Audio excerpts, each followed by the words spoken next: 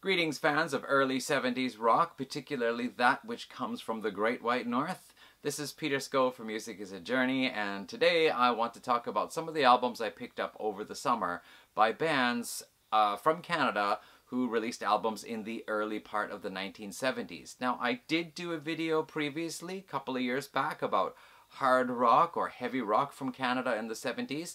These are mostly new albums I want to talk about, except for the very first album.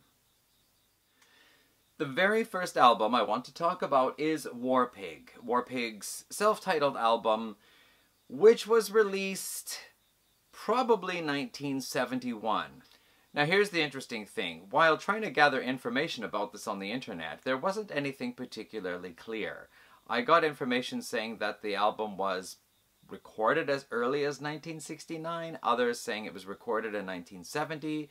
Some websites said that it was released in 70. One website for the band description said it was released in 1970, and then for the album description said it was released in 1972. An American album collector held up a piece of vinyl, an original that was from 1972, so the information is all over the place. Now before we get into some of the details about that, let's just do a brief overview of the band.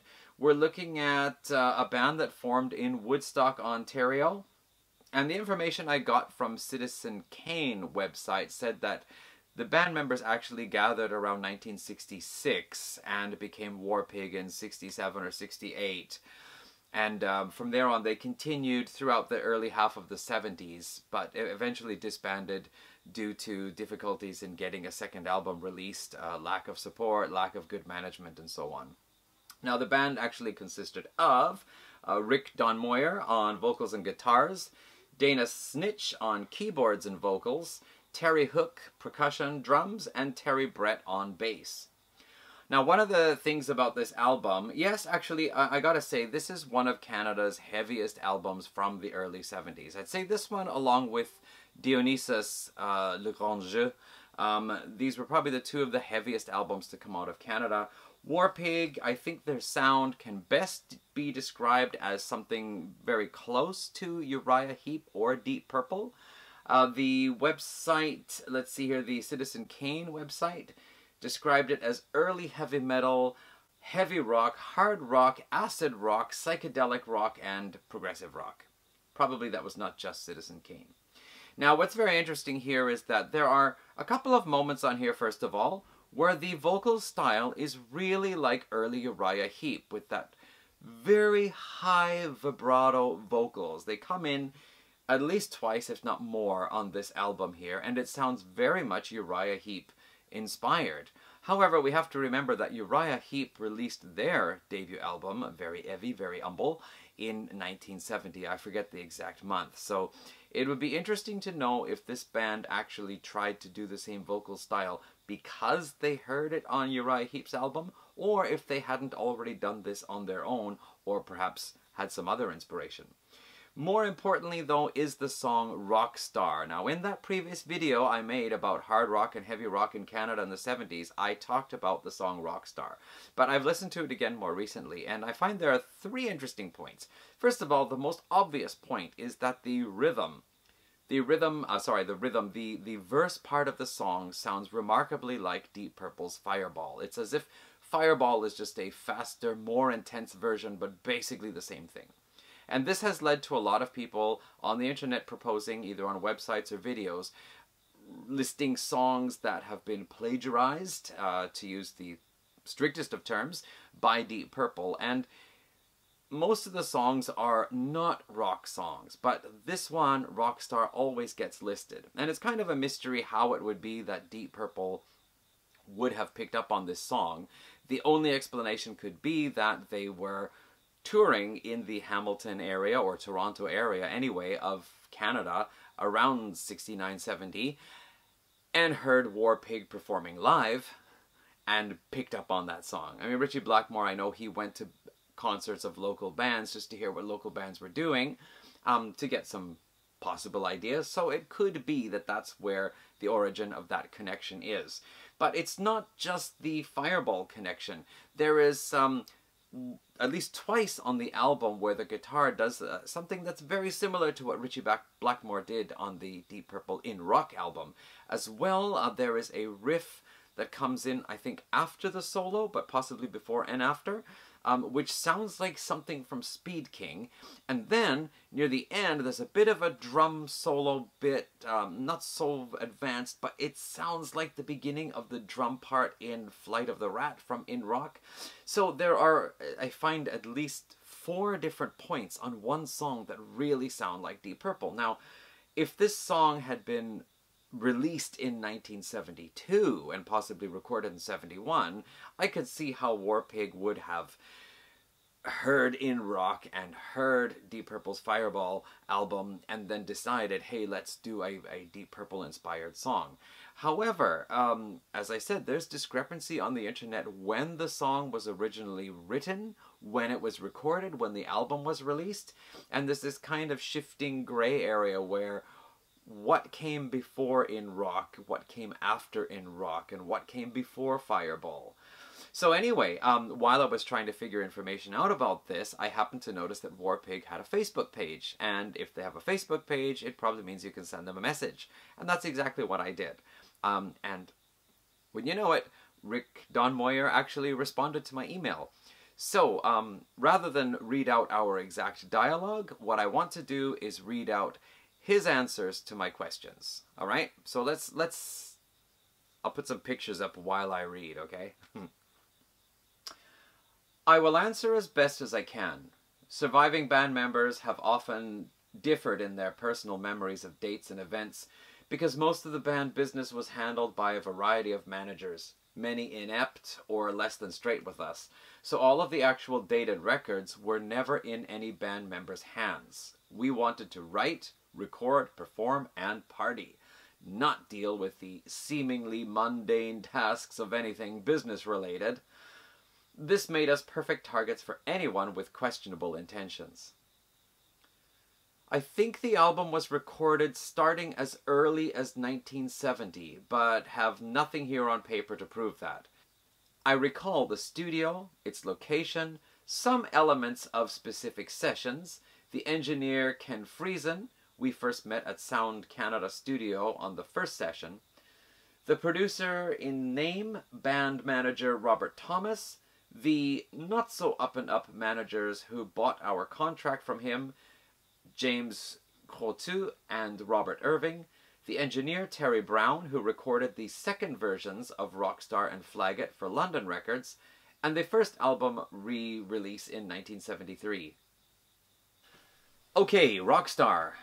As with many of our songs, I think it was generated out of our regular jam rehearsal writing sessions. We spent time in our small rehearsal space almost every day, and when we were not playing gigs or specifically rehearsing sets for them, one or the other of us would be ready to go before the others, and have either brought some idea with us or just started noodling on our individual instrument, and one or more of the other band members would quickly jump in and begin playing along in some fashion. This led to everyone joining in, and the songs took shape quickly. Stops and starts occurred as we dropped ideas for the budding song, bridges, riffs, tempo changes, etc. seemed to generate out of the collaboration of this group of 4 diverse people, and the blending, collisions, inadvertent errors that became new directions drove us forward, time after time. Some songs arrived with one or more of us and had some structure scrawled on paper. Often lyrics were born of thought someone wrote down and dropped on the pile of notes, many of which I still have here and draw from when trying to recall some never-recorded songs. As I recall, Rockstar began with drummer Terry Hook, Ace, working out on some idea in his head before we even got things started that day. We were set up in a retired barber shop, a tiny outbuilding a local retired barber had built on his property in Beachville, the village where bassist Terry Brett lived. Ace was playing away furiously on his own, and as we arrived and plugged in and tuned up, so one started playing the riff and the chords, and the song was built on. Everything developed over the next couple of hours, including lyrics that are an approximate storied rendition of an encounter involving girls, hotel beds, an ice machine, members of another band playing at a different stage in the same venue, who were staying in the same hotel, and a variety of shared refreshments. Memories of that time are vague, but the missing story parts were made up to rhyme and to fit with the song story itself. Imagination is a wonderful thing. The two versions of Rockstar are quite different, sharing much, but also songs of differing lengths, intros, and endings. They sound different from a recording standpoint, having been recorded in different studios with different engineers and different management, executive producers, and at a different point in the band's ever-changing existence. We were catering to management insistence that we shorten the song, change the intro and ending that more suited AM radio, and have something that could attach Terry Brown's name, Rush's engineer, producer for many albums, to our album when it came out on London Records label with new cover art, notes, etc. So at this point I asked, was the band a fan of Deep Purple and Uriah Heep?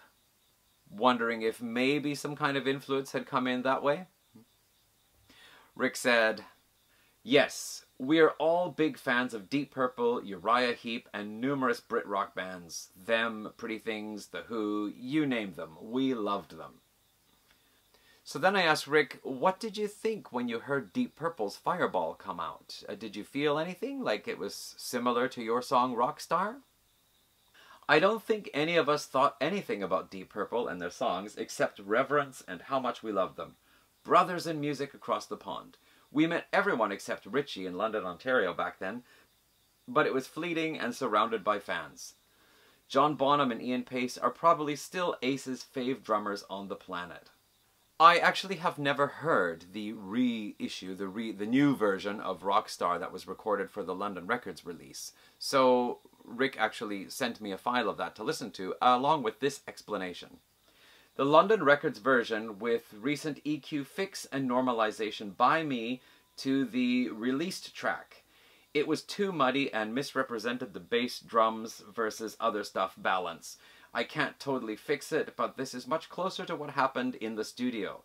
Mastering was considered unimportant back then and assigned to helpers and had a set formula that was supposed to be the standard for everything from folk to symphonic music and has now been recognized as its own skill and art form.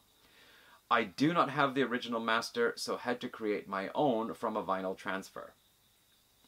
So, anyway, in the end, I don't think I really found out exactly which came first and how much of Rockstar was inspired by Deep Purple or how much of Rockstar inspired Ritchie Blackmore.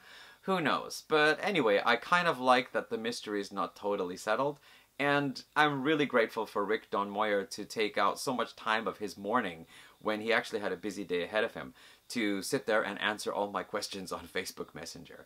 Anyway, if you are one of those few people out there who love early 70s hard rock that have not heard this album, that's to say that there are plenty of people who love early 70s hard rock, but maybe few who might not have heard this album, you should check out Warpig's album. This is not the original album cover. I don't have the original album cover. I'll put it here. There you go. And by the way, just a few final words from Rick. We ain't done yet. There is more music, and some of it is getting closer to being ready to be heard out there. We have no record label currently and lack the media savvy to release, press, distribute, and promote our own music, but there are several song tracks in various states of completion that we recorded together, both back in the 70s and then since 2004 when we really got to know each other again and spent time here writing and recording in my Stony Creek studio. So, let's hope that we actually do finally get to hear some recordings by Warpig. They did have an album's worth of songs that never got released. I would really love to hear those, and if they have some new stuff to put on as well, hey, bring out another Warpig CD. I'm ready. Alright, let's move along now to see what are some of the new old CDs that I picked up.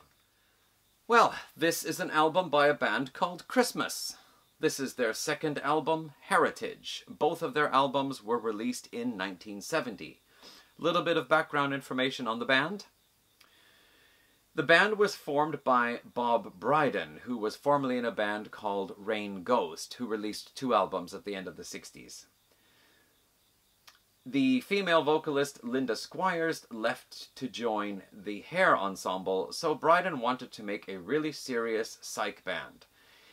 The band was formed on Christmas Day 1969, hence the name Christmas. However, originally the band name, according to the Citizen Freak website, was going to be a lot longer. It was going to be the Society for the Year-Round Preservation of the Spirit of Christmas. Thank goodness they just shortened it to Christmas, although that is a bit puzzling, isn't it? I'm listening to Christmas music.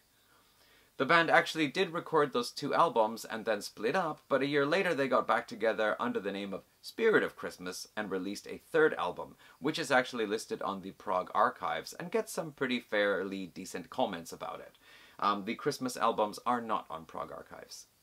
The first album was apparently supposed to be 12 anonymous cover songs. However, once the band members got together and started jamming, they realized doing cover songs was not what they were meant to do. They began preparing their own material, and as I said, managed to release 2 albums in 1970. The first one, I've only heard snippets of it, but I can tell you this, the second one sounded good enough that I had to get it. The band members were all very young, by the way. Bob Bryden, who was guitars and vocals, was the oldest at 19. Robert Bulger, 18 years old, guitars. Tyler Raisin, I guess, bass, and 16 years old. And drummer Richard Richter was also 16. The music here is described as heavy, but we're not talking about like Black Sabbath heavy or Deep Purple in rock aggressive, but it is some pretty heavy psychedelic music. Now this is what I would consider the latter half of psychedelic music. There was a sound change going from mostly 1969, the kind of more fuzz-toned buzzing guitar sounds of 67, 68, and early 69 psychedelic rock was being replaced for this more overdrive distortion sound. For example, what you would hear on Led Zeppelin's debut, or Black Sabbath, or Mountain, Grand Funk Railroad, that kind of thing. The interesting thing is that the songs are, many of them are actually quite complex. There are a couple of tracks on here that run over 10 minutes and go through different parts. So there is that very serious side, which they said at the time they were trying to create a really serious psych band, but we can feel that the movement towards progressive rock is there. They are expanding on their song structures, changing tempos, changing rhythms, and yeah, changing moods within the tracks. If there's one thing to say against it, it's that this is a band that doesn't have a real vocalist. They have 4 talented musicians and a person who is more adept at singing than the others, but they don't have what I would consider a real singer. You know, like a lot of bands, you get like your Robert Plant and your Ian Gillan and your Ozzy Osbourne and so on. They are meant to be the vocalists of the band. Now, of course, you've got plenty of bands like Jack Bruce of Cream and Jimi Hendrix in his bands and Geddy Lee and Rush and so on, who are both singers and musicians. I don't feel that the lead vocalist on here has that same vocal talent or ability. But other than that, this is quite a pleasing album. So that's Christmas Heritage from 1970. This next band, a little bit hard to see because it's in plastic. This is Steel River and their album Weighin' Heavy, also from 1970. Steel River was a band comprised of John Dudgeon on vocals, Bob Forrester keyboards, Rob Cockill bass, Tony Dunning guitar, and Ray Angrove on drums. They first formed in 1965 as Toronto Shotgun. However, in 1969, they decided to be a full-time band and began writing their own material. They got signed to the Tuesday record label by Greg Hambleton. Greg Hambleton, by the way, later on did Axe Records, and you can still find Axe Records and Greg Hambleton on the website, and you can buy albums released by Axe Records on that website. The band did a cover of a song called 10 Pound Note, which actually became a top 10 hit in Canada at the time, in 1969 when it was released as a single. Weighin' Heavy was released as a full-length album after that, and they recorded A Better Road, their follow-up album, in 1971. However, it was hard for them to move forward. I think, again, the usual deal, you can't really get label support, or there's some changes in management, and in the end, the band gets frustrated and they split up. So in 1974, they split up. However, most of the original members, I think all but one, regrouped, and they released a third album in 1980 called Armored Car. But the album quickly tanked. Now, you can get all 3 albums through Axe Records. This here actually is from the Big Pink label out of South Korea. I only found out about the Axe Records release after I had ordered this. This one here is fine, but I do think Big Pink is doing vinyl transfers. I don't think they're doing anything from masters. Other albums I have from Axe Records, the sound is really clean, and I'm pretty sure Greg Hambleton is keeping the masters from those early recording sessions, and he is reissuing the CDs using those. Whereas Big Pink in South Korea, I'm pretty sure it's not original master tapes. So I have been told by someone on the internet, on Facebook, that he has both this one and the Axe Records one, and the sound quality is better on Axe Records. I like this album. There are 3 or 4 tracks on here that I really enjoy. But I'm not quite sure if I want to spend the money to buy it again just to get slightly better sound quality. I might. But anyway, this is Steel River, Weighing Heavy. They are not a heavy rock or proto-metal band. They are a rock band that play a little bit on the heavy side. I mean, they've got the lower tones. They've got the Hammond organ. They've got the guitars. But they're not like, you know, Black Sabbath, Deep Purple, Uriah Heep kind of thing. But still, it is a pretty solid album with some good tracks on there. So next up we have Jericho. There was actually also an Israeli band called Jericho who released 3 albums under different names: The Churchills, Jericho Jones, and then Jericho. And actually in Canada there was also an artist going by the name of Jericho Jones who released a single. But anyway, this is Canada's band, Jericho, and they released 1 album in 1971. I really couldn't find much information about them. They were listed on Citizen Freak with limited information, and another site called Kanakistan Music, I couldn't find them listed on there at all. But what I have is that this album is from 1971. The band consisted of Fred Keeler, lead guitar vocals, Danny Gerard, bass vocals, Gord Fleming, piano, organ, vocals, Frank DeFelice, drums, and the sound of the band is described as blues rock, country rock, a bit of psychedelic. It's true, this is pretty much what you'd expect. It does have a lot of country rock, southern rock feel to it. In fact, there is one song called Go Into the Country, which exactly has a very intentional country sound to it. There are some good songs on here though, and the one that, a couple that really surprised me is their blues type songs here. I've heard so many blues rock songs from the 60s, 70s, and even, you know, from like Gary Moore and so on later on. Some of the former Whitesnake members or whatever. There's so much blues rock out there that I don't specifically seek it out because I've just heard so much of it. But I was pleasantly surprised by the blues rock tracks on this album here. They do a spankingly good job of it and could almost sound like an alternate version of Deep Purple doing one of their blues rock numbers. So Jericho has some pretty good stuff on it. Also the Big Pink label, so again probably a vinyl transfer, but I don't see this CD available anywhere else. So, you know, at least as I mentioned in the video about Rock Candy, you've got these different boutique labels out there re-releasing really hard to get stuff, and sometimes they don't have the masters, they're just going with whatever's available. Usually it's just a really good, clean piece of vinyl. But anyway, Jericho. I don't even remember how I found this. This is a band called Amish. They were from Galt, Ontario, and just outside Galt, Ontario is an Amish community.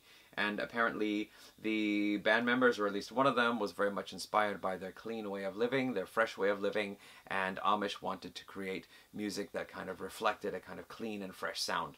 However, what they are basically is a hard rock band with fuzz tone guitar, Hammond organ, very powerful, soulful vocals with a bit of a gruff edge to it, and a pretty solid hard rock album. So I'm not exactly sure how Amish fits in there. There is a nude woman on the back of a large, maybe lioness. There is some strange beastly werewolf or some kind of dog-like thing here. There is a face on the moon. I don't know exactly how the Amish bit is supposed to connect.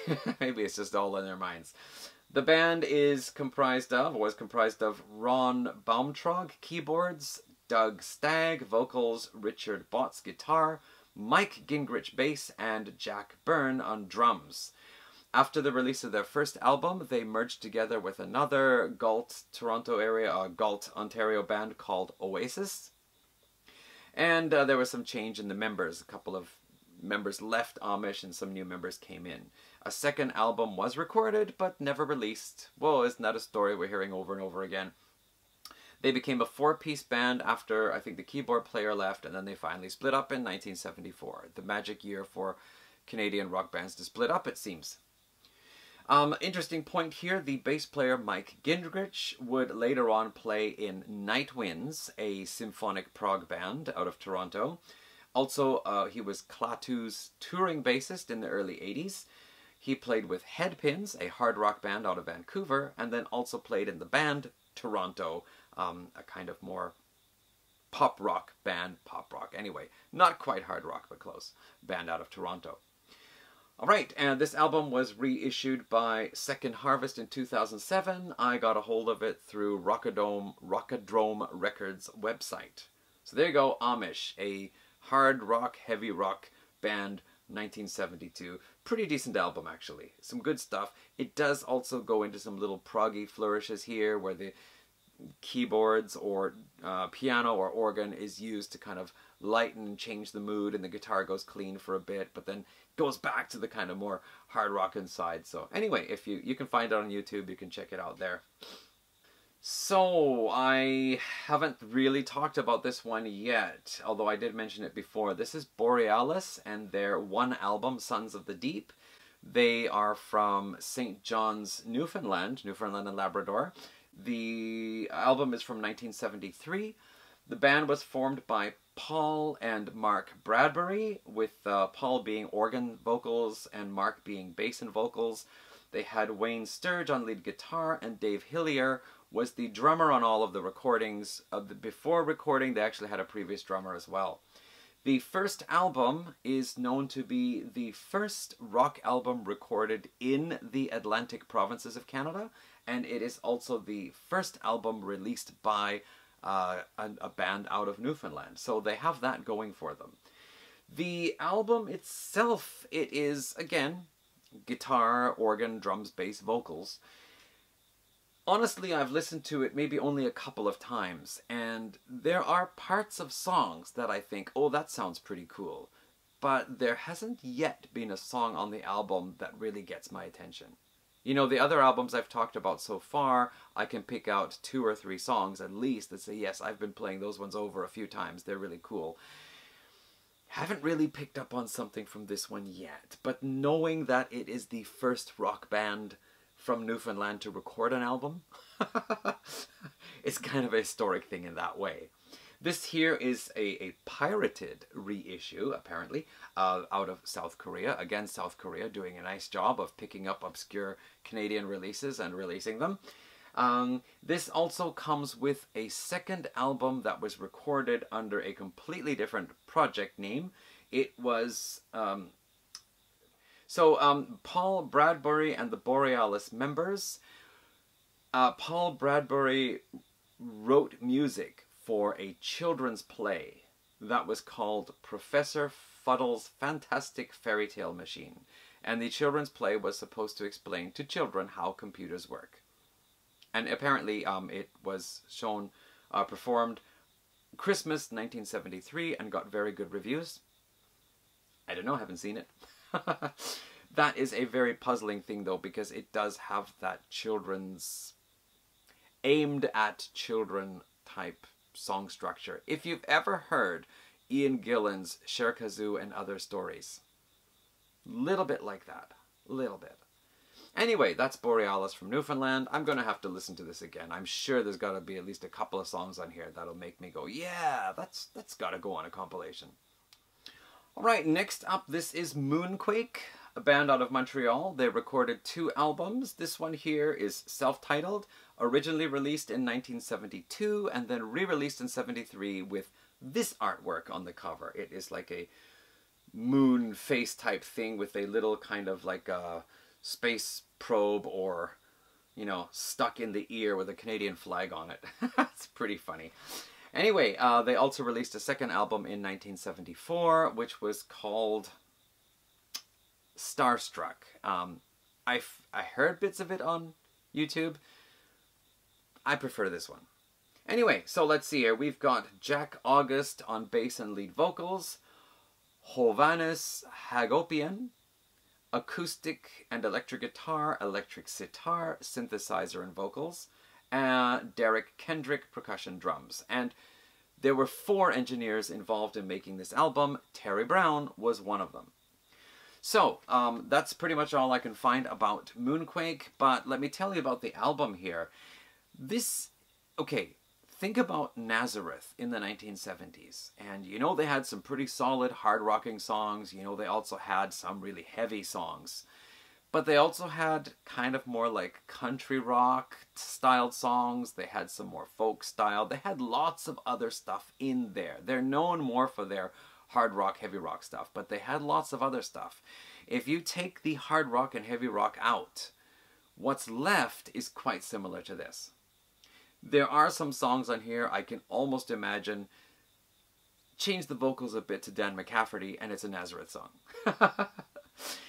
Now, it's not just Nazareth. It's not like this band was totally influenced by, what, 1972 originally, right? So at that time, Nazareth had only released 1 or 2 albums. Okay, so they're not a Nazareth ripoff. They just have some similarities. Also, the first song, Remember When, I feel the chorus actually has almost like an early Blue Oyster Cult chorus sound to it. There's another kind of countrified, slower rock song that reminds me a lot of Blue Rodeo, later on from the 1990s. And there were a couple of other moments in here that I also thought of other bands.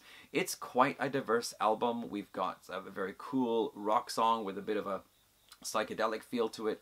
We've got this kind of more countrified rock or ballad type things. We have a blues track, and the album closes with a medley 10 minutes long, which actually is several short songs stitched together, and again showing the band's range of sound, although there is actually one part where it does get a little more into the heavy groove stuff, which is pretty cool. As far as heaviness goes, it's probably the most interesting part of the album. However, I actually find myself liking some of the lighter songs, and I'm quite surprised. I think it's because I actually had a time in my life where I was doing deliveries for a company and I had only AM radio and I didn't want to listen to Top 40 Pop, so I listened to country music, and I actually found some of the songs I enjoyed listening to, like lyrically and just basically music overall. I enjoyed them, so I'm picking up on that a little bit here. I find that the lyrics are telling a story very nicely.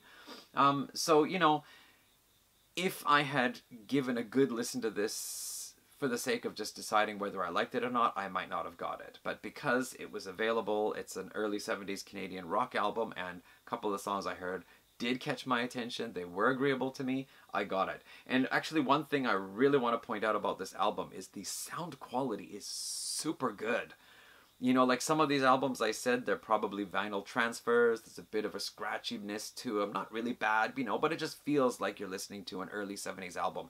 This is so clean, the sound is so good. I guess the original tapes must have been used, and the remastering, whatever stage they did that at, it's just someone who really knew what he's doing. Like, I think I enjoy listening to this album even more than I normally would, just because the sound is so darn good. So that's Moonquake, their self-titled album from 72, 73. Right, we're going to start wrapping this up here pretty soon, but I gotta mention this one here. Okay, imagine what a band who was influenced by Syd Barrett, Pink Floyd, the Stooges, the Velvet Underground, and the krautrock band Can. Imagine what a band with those kind of influences would sound like. If you want to know, you should check out Simply Saucer. Simply Saucer were that kind of band. They had a mixture of those different kind of styles. In the beginning, there were about 6 members, including someone who played violin, quite furiously on stage apparently. But by the time they got into the recording studio to record some songs, they were a 4-piece band. So we've got Edgar Bro. He is the kind of the main dude in the band and still leading the band today. Kevin Christoph, Neil DeMerchant, and John LaPlante. I didn't find out who's doing what, although I think Edgar's playing the guitars.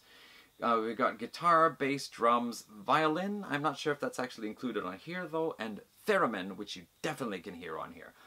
So here we've got this band that sounds like Stooges and Can and Pink Floyd and all that, with theremin playing. It is really excessive, lots of distortion on the guitars. It's off the rails sometimes. The studio tracks are all pretty killer, and then there are 2 live tracks that were actually recorded during a performance at the top of a shopping mall in Hamilton on the same day that Pink Floyd was actually playing in town, which is pretty neat. That recording actually is from June 28th, 1975. The studio recordings are also from 75, a little bit before then. The band went through, they couldn't get a label in Canada interested in releasing their stuff. The American labels were also not so thrilled about it. The band actually went through some lineup changes. By the time they hit their 3rd stage, they went ahead to record a single with a B-side. They actually did some more live recordings, and then all hell broke loose. I got here some, let's see, there was a disastrous end with drugs, fights, someone cheating with someone else's girlfriend, and ended up with a shotgun suicide by someone. The band collapsed. But in the late 1980s, there was a kind of revived interest in this, and so it was released in 1989 on CD, and it just got picked up like one of the classic Canadian albums that you've never heard about. It actually ended up as number 36 on a list of 100 best Canadian albums of all time for an album that was never actually released until like 14 years later. And in 2002, I think it was, Sonic Union re-released the album again, remastered it, improved the sound quality, re-released all the tracks that are on this one here, plus the single and B-side and some other live tracks. Now, some of the reviews I've read is that the band are in their full force here on these original 1975 tracks. Not everything from later on sounds as intense or as ballsy. So I don't know about that. I got the 1989 one simply because it was less than 1/3 of the price to get it used in decent condition than for me to buy a new copy and as well pay for shipping from overseas. I picked up this in Japan, which is where I live. I would have had to order an overseas copy from Europe and pay for shipping as well if I wanted the Sonic Union version. This, I actually, surprisingly, I really like it. It's just so insane and so wild and so purposeful. I find that I really enjoy it. And one interesting point is before one of the songs on here performed live, I guess it's Edgar Brow, he says that they're going to play some heavy metaloid music. Which is kind of neat. It's 1975. But the song is actually about the future where you cannot go out into the streets legally unless you have a metal body. So heavy metaloid music, probably they were playing on the word heavy metal, but talking about the theme of their song. Right, so the last album I want to mention, this is actually outside of the late 70s. This is from 1976, although it actually was only released a few years ago. This is Thundermug's 4th and final album. Thundermug actually formed in the early 70s, and they released 3 albums in 72, 73, and 74, one each year, of course, and featured Bill Durst on guitar, Ed Pranskus on drums, Jim Corbett bass, and Joe DeAngelis on vocals. Now, Joe's voice is just fantastic. He has a hard rock voice that is more suitable to the 80s than the early 70s. He's just like 10 years ahead of his time. He was brilliant, but he left the band because, you know, they were, by the 3rd album, they were still not really achieving big-time success.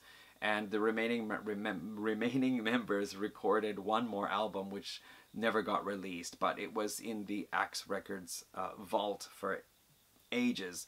And finally, Greg Hambleton started re-releasing a lot of this stuff that he had on the Axe Records vault there, re-releasing them. He re-released all 3 Thundermug albums there, and then he released this one here not that long ago. So, very simple cover. It's just the 3 members. It says Bill, Jim, and Ed. That's all you got. Bill Durst takes over lead vocals. His vocal style is really different from Joe DeAngelis. He's got a more typical lower rock voice, not like that really raw throat hard rock sound that Joe DeAngelis did. But still, this album is the Thundermug music sound. It is hard rock, it is heavy rock, it is sometimes bluesy, sometimes a bit southern, but for the most part, they're a pretty solid hard rock band with some heavier stuff. And I've got to say, the song Straight Upstanding Member of Society is just so catchy that even after hearing it only once, it was going through my head during that day, and I've probably listened to it a few times now since then, and I only got this album a couple of days ago. But anyway, there you go. You can check out all of Thundermug's albums on the Axe Records website. And that's what I want to say about some of these albums here I picked up from the early 1970s. Later on, we're going to take a look at some late 1970s albums from Canada as well. I have an idea to talk about some prog albums out of Quebec, and I've got a few other video ideas, but probably the next one is going to be featuring another new release, not a Canadian band. But anyway, I hear by the voices downstairs, it's time for me to get moving. Thanks for watching this video, and see you in the next one. Bye.